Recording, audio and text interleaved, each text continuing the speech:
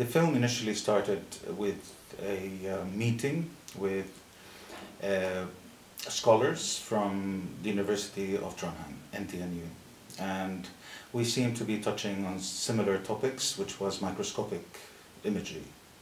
I've always looked at those images and their strong phosphoric colors and you know their intensity, and the fact that we're peering into something you know we may have never seen before.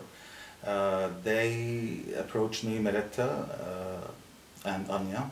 They actually were talking about the idea of the film, so it was called Inside Out. It is still, as a project, it's called Inside Out, about inside the body.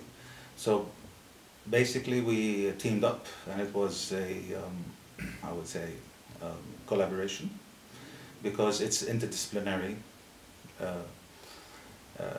disciplines. So I'm approaching it from a filmmaker, they're approaching it from a dramatic, you know, the academic side, and then we managed to actually interview quite a lot of people. We gathered a lot of collections, and we managed to make a very,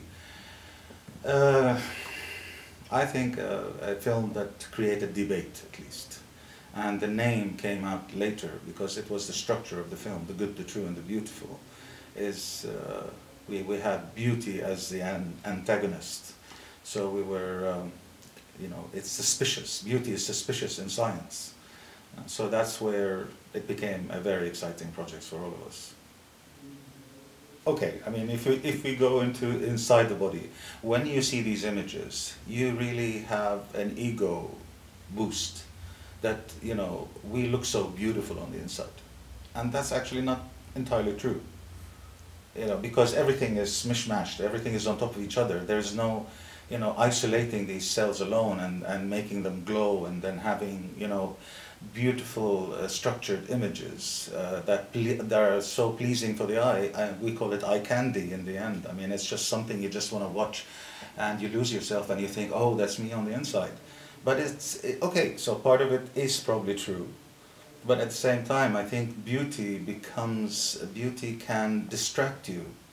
And I think that's why science probably, or factual things, that if it's beautiful, then it looks staged. It's too good to be true. I would say that's the term that we use, because if anything looks so beautiful, then we are not probably judging it by reality. Suddenly we are biased because it looks beautiful. And therefore you start questioning it. And but at the same time, we're people. I think we just love beauty. I mean, beauty is something that appeals to us, or else we wouldn't be captivated by it. Intoxicated, that's the right term. Yeah.